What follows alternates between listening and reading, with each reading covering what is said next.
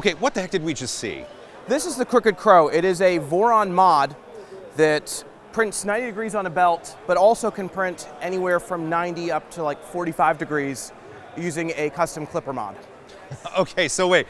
So okay, typically we talk about, we got X and Y, Z or Z, and it builds on Z.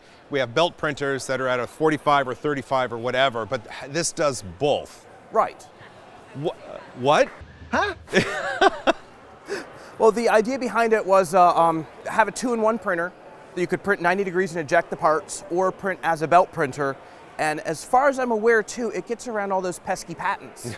Okay, so I know there's some sort of patent in the area, and it gets away from it, and that's because it can shapeshift or change, right? Correct. Being Being able to print just in Z or Z, is it the whole heat plate underneath the belt that you can do that in?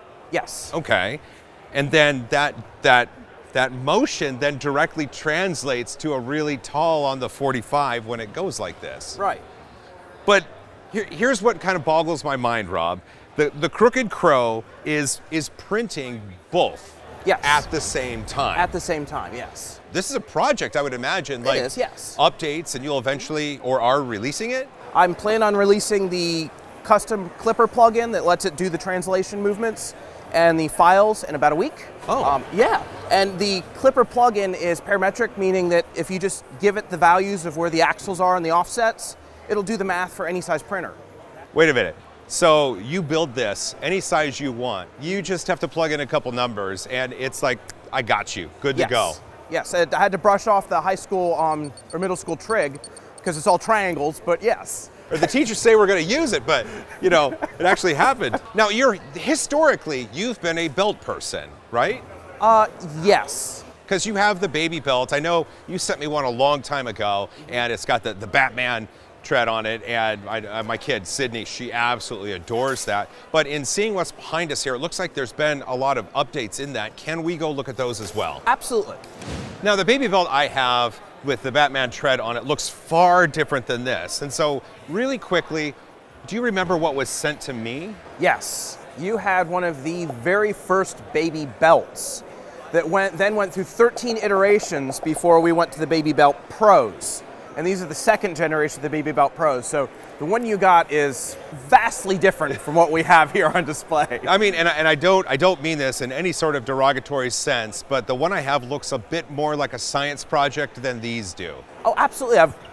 We've learned plenty from our mistakes and from our successes into what we have now. Well, look at this. I mean, the baby belts are going, prints are falling off. It's hanging from here. Like there's been a lot of upgrades since then. So from those 13 iterations, what has been some of the biggest changes to the baby belt that have really sort of given it a better quality of life? The belts, we figured out making the belts better. I think the one you had was held together with carpet tape and cloth. Yeah? Yeah. Oh, did adding Kool-Aid Man help out?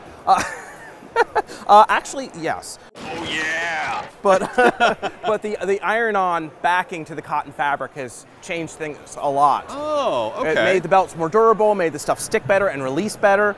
But also moving from those little can motors to the NEMA 17s have really gotten us into much better quality too. Oh, that's right. The motors on mine looked like they might be underpowered a bit for what they needed. They were. And these are NEMA 17s, you said? NEMA 17s to drive the extruder and the belt, and 11s for the core. 11s. Okay, I was like, these look a little small, but okay. Yeah. So proper regular 3D printing motors, and then you've got the little small 11s up here to drive everything there. Mm-hmm. So it looks like there's belt tensioners on the end here. The quality that we're seeing from these models looks like, Rob, it looks great. Thank you. And I'm not surprised, but I'm just. Right.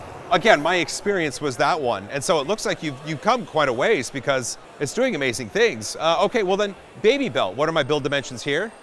For the standard baby belt, it's about 100 millimeters across, like 102 by 96 is the Y. Yeah. And then infinite. And then infinite on the Z, but it's modular, so you can. This is the standard baby belt with a screen on it, touch screen on it. Oh, look at that! Back. You can put the wall cleat for French cleats. Puts right on Repcord's French cleats. Oh yeah, Repcord loves a French cleat. Yeah, the XL, which is in prototyping stages, but this prints, and it's just Legos.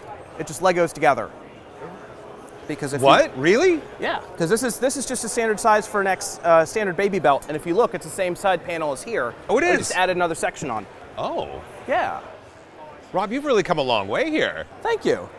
Choose your own adventure printers. It really is. It's like one of those books where, hey, how large do you want your experience to be? What are you using for a hot end on these? These are all bamboo hot ends, but you can also put a Revo with a non-planar in there. Okay. The bamboo nozzles are cheaper. They are not expensive for what they are. Yeah. No thoughts of putting Luke's tube on there? You don't need 40 cubes a second? I think that would be an overkill. Maybe on the XXL or something like that. Yeah. You said it's Lego, so I mean, as long as for the room-sized one, right? You're gonna need a bigger boat. Oh, this is fantastic. I'm really glad we got to catch up here at 3D Printopia, and it's really cool to see the evolution of what I unboxed that one time to a very productized version of what's there. So look right there. That's going to be everybody that wants to learn more. Can you tell them where to go to find out? Absolutely. Printcepts.com. We're also on GitHub, active Discord community, and we have in about a week we'll have kits from Fabrico. Yeah! Oh, that's awesome. All right, well, Thanks. all the links, I'll tell you what, we'll put all the links down below. Sure. Make sure everybody has something to click to find out more. Rob, this has been amazing. If you made this fire, you're awesome. Don't forget to hug each other more, fight for a cause you believe in. 3D Printopia, all the things. Sure, why not? And as always, high five. You want one?